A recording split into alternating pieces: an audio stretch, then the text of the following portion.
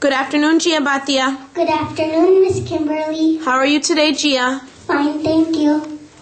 Hi, my name is Jiya and I'm 8 years old. Today I will be talking about acceptance and tolerance. Acceptance is when you take something in. Tolerance is when you allow something. Today I'll tell you a story about two friends, Lily and Rebecca. One day Lily was jump roping.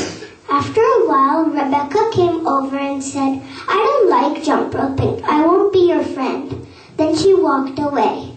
Instead of walking away, she should have said, "I can play with you even though I don't like jump roping."